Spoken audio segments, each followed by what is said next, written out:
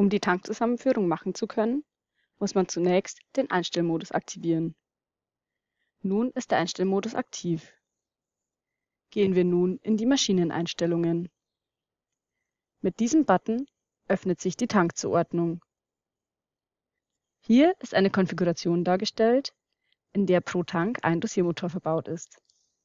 Bei Maschinen mit Doppeldosierer sind je Dosiergerät 2 Dosiermotoren verbaut.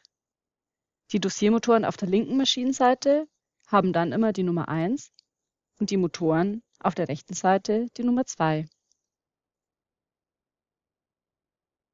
Hier muss für beide Tanks derselbe Wert eingetragen werden, um die Tanks zusammenzuführen. Es ist die Konfiguration einer PPF-Maschine dargestellt. Deswegen müssen in den Maschineneinstellungen auch die Booms zusammengeführt werden. Dies geschieht in diesem Menü.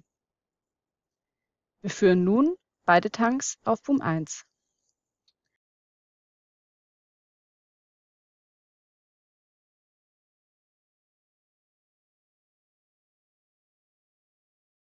Da die Konfiguration geändert wurde, muss die Maschine neu gestartet werden.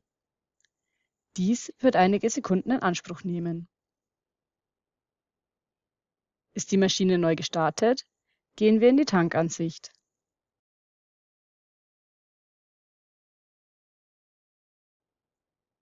Unter diesem Zahnrädchen kann nun das Tankverhältnis eingestellt werden.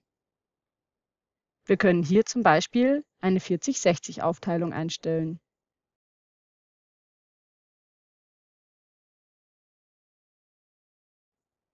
Auch hier muss wieder neu gestartet werden, da die Konfiguration geändert wurde.